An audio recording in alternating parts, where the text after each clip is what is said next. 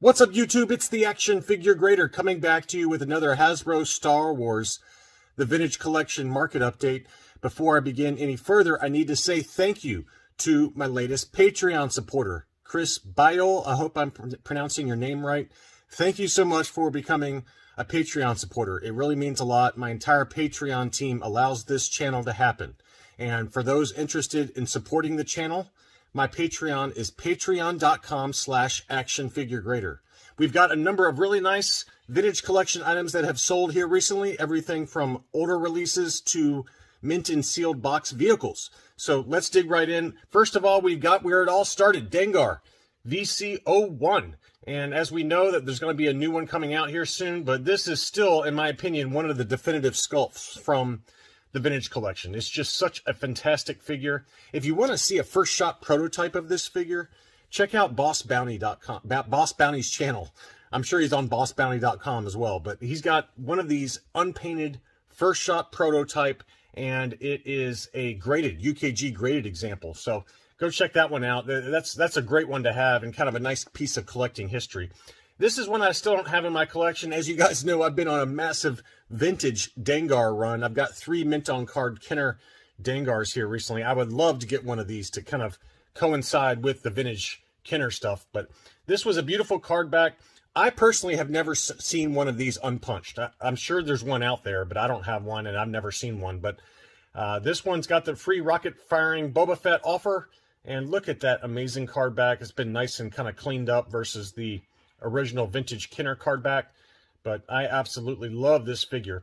This one sold for $110.99. It looked to be a really nice clean card. This is the US card back, as you can see here. A couple of little minor scratches and wear and tear, but overall a very, very clean example, and I think that price is great. I would have paid that too. Here's one that surprised me on the upper end. This is VC08 Darth Vader on the Revenge of the Jedi card bag. This is the retail release since it has the Boba Fett prototype armor offer, as well as the paperwork inside. This one had a little bit of creasing there, as you can see on the upper left. A little bit of creasing in the upper right as well. And here's the back of the card. This is the US card back.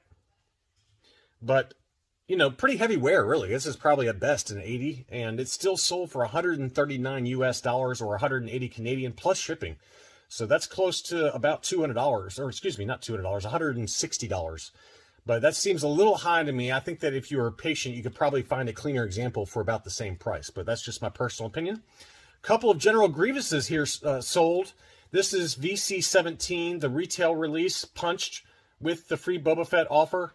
The pictures are a little bit kind of blurry, but you can definitely see some wear to the card back. There it is, and this is the US release. That one sold for $94 plus $6 shipping, so about $100. And then this one was an unpunched example. It had a price 5 below price sticker. Whoever got that for $5, that was a good deal for back in the day.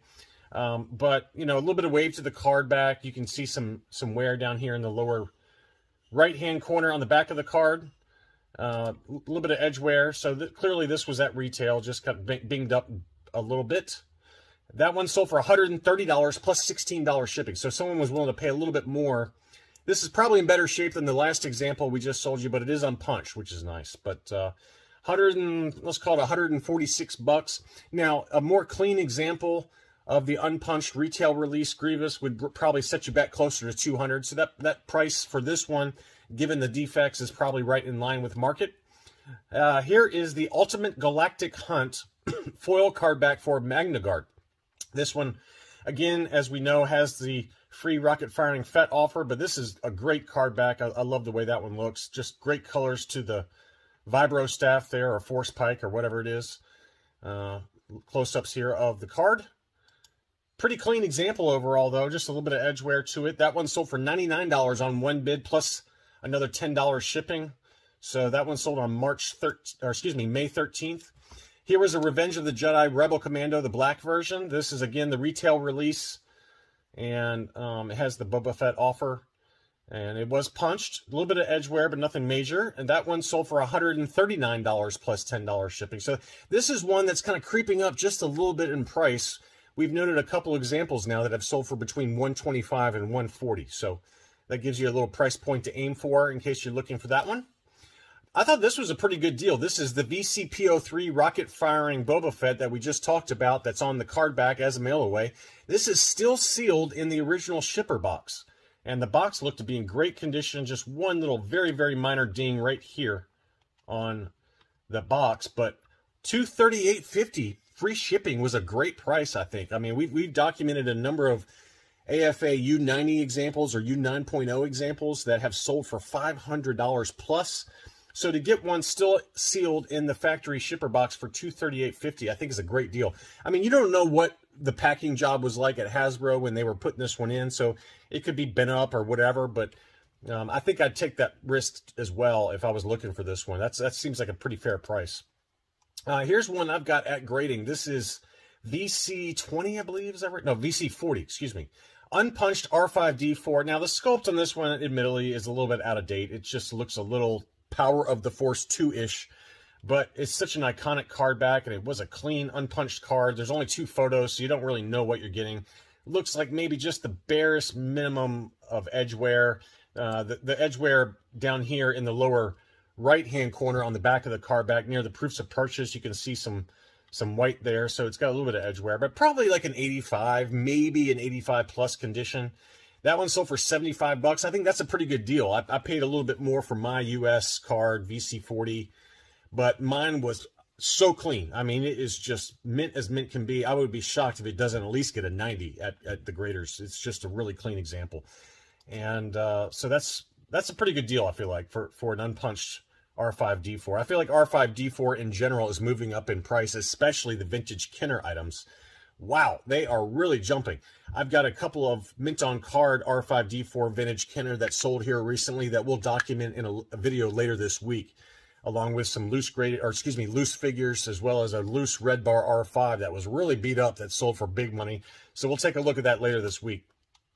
Here's one of my favorites in the vintage collection, VC44. Nice, clean, unpunched card. Now, as you guys are aware, the Luke Skywalker Dagobah landing can come with 2 different saber variations. This is the dark blue saber. There's also a clear saber version. But this one was a nice, clean card, just the barest amount of edge wear to the bottom of the card back. That one sold for $189.97 on free shipping. That's in line. That's kind of in line with market. If you get lucky in an auction, you might be able to pick this up for $150 or so. I've seen a couple that have even sold in the 140s. But $190 for an unpunched one, it's a pretty fair price in my mind. Anywhere kind of in that $150 to $200 range is a good target to aim for if you're still looking for this one. And I'm really glad that Boss Bounty talked me into this one. He said, hey, if you're going to start collecting the vintage collection, this is one you got to have. And I agree. It's just such an awesome, iconic card back and looks really nice. Here was a cool one. This is one of the tougher ones to find over here on the U.S. side, and that is the red bandana Kithaba skiff guard. It's got the red bandana. Obviously, there's a brown/grayish color to the bandana as well. That one is more common over here. I've got that one with a vendor sample prototype tag on the back of the card back that I picked up last year. And again, this one has the Darth Maul offer sticker just like mine does. This one was punched, but it does have that highly coveted red bandana. It just seems like it's difficult to find that one over here.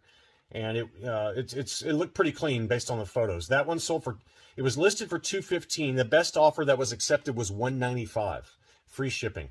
So at least over here in the U.S., we've got to pay quite a bit of money to get this one mint on card with that red bandana. I thought this was a great deal. I can't remember if it was Matthew C. or Eric B. that picked this one up. I believe it was Matthew C., who's a good friend of the channel. And he spotted this one and let me know that he picked this one up. This is an unpunched VC98 Grand Moff Tarkin, and it looks super clean, 85 plus to 90 condition. And he picked that one up for $152.50 in an auction, 6 bids, plus $12 shipping. I think that's a great price. I mean, we've documented a couple on the channel that have gone for over $200. I think at the very peak of the market conditions for the vintage collection, which was kind of early fall of last year, September, October is kind of where vintage collection prices peaked, and they've kind of been trickling back down since then. They've been kind of flat over the last 3 months, 3 to 5 months, in my opinion. I haven't really seen anything too crazy in terms of price points, with the exception of one that we're going to document here in just 1 second. But I think Matthew picked up a great deal on this one. That's a pretty fair price for VC98 unpunched. Here was a really nice one that was over in the UK. This is the UK card for Nikto Skiff Guard. It was unpunched, and as you can see, it's got the stickers on the front there that cover up a number of, you know, the US card kind of language. And then it also has this sticker on the back. I still have yet to get a vintage collection figure with this Euro sticker on the back. I really want to get just one. I don't even care which one it is, but I want a really clean example of this. I think my favorite that I'd love to get is VC113, the Rebel, the Expanded Universe Rebel Trooper, or Republic Trooper, excuse me. I'd love to get that one on this card back. I think it's just such a cool sticker, and I like it a lot. I don't know why. I think it's all about what you don't have, right? And here in the U.S., we don't get these come up, at least on this side of the pond, without having to pay the global shipping program. As you can see, this one was $60 with the GSP. But this one was listed for 130 British pounds, and it sold for 120 British pounds, which equates to about 145 US dollars. But I think that's a pretty fair price, given that we've seen a number of unpunched Nikto on the US card back without these stickers sell over here for about the same price, maybe a little lower, maybe 120 or so. But I think that's a great pickup there. Next up was a beautiful Shea Vizsla unpunched with the Darth Maul sticker. And I think this one is coming back down in price. And this one sold for $258.29 on free shipping.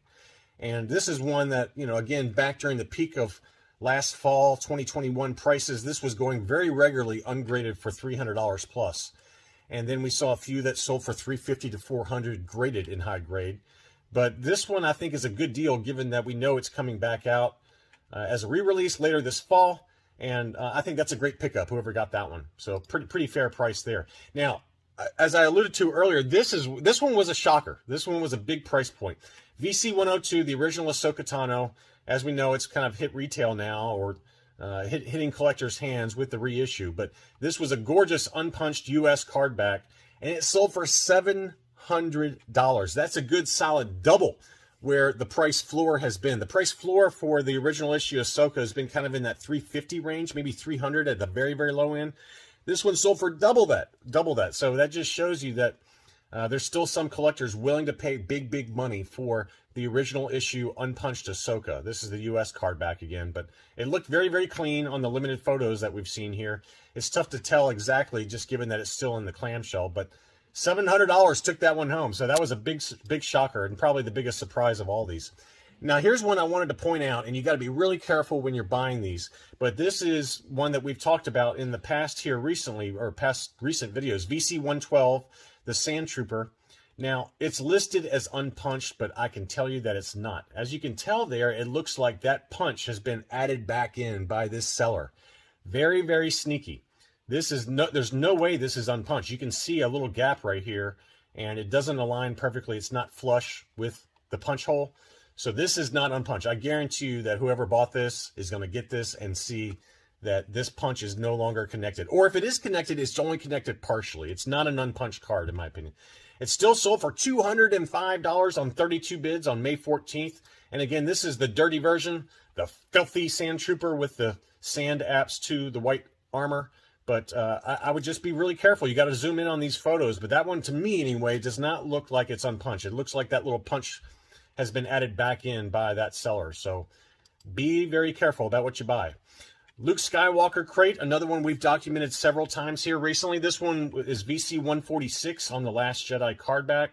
And this one was listed for $100 US, and the sales price was $89.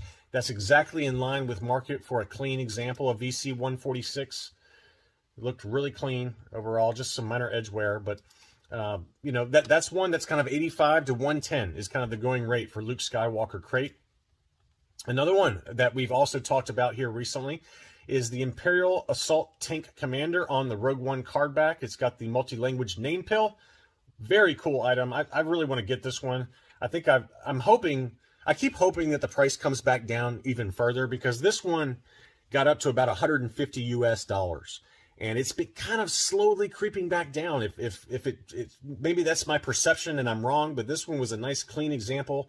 The seller included lots of nice photos. It sold for 75 pounds on 6 bids, and that equates to $91.65 US. That's a pretty good deal. 85 to 95 has kind of been the going rate lately after hitting that peak of about 150. I think if memory serves, a couple of them even approached 185 bucks. So that's a pretty fair deal, and seems to kind of be about 50% off the peaks for that Imperial Assault Tank Commander. Here's another one that sold. Again, this is over in the U.S., so that just shows you that there's still demand, at least over here. That one sold for $140 plus $11 shipping. So that just shows you the difference. You know, over in the UK, I guess it's a lot more plentiful. But over here in the U.S., we just did not get many of these. And this one sold for $151 after shipping versus $91 plus shipping over there. Let's say it's 10 bucks if you're a UK buyer. So you get it for about 111 bucks or so versus, you know, 150 over here. So there's definitely a premium to be paid by U.S. collectors for this Imperial Assault Tank Commander. And let's finish it off with a few mint and sealed box vehicles. This is the Revenge of the Sith Obi-Wan's Jedi Starfighter. The box looked fairly clean overall, just the barest amount of edge wear. It's got a little ding in the upper left-hand corner and maybe just a slight ding in the upper right-hand corner, but a nice clean box overall. Mint and sealed box. That sold for $125 plus $16 shipping. And a couple of other expensive vehicles did sell. This is the Toys R Us exclusive 2012 version of the Millennium Falcon. Mint and sealed box. That sold for $680 US plus $150 shipping. That is big boy money if I've ever seen it.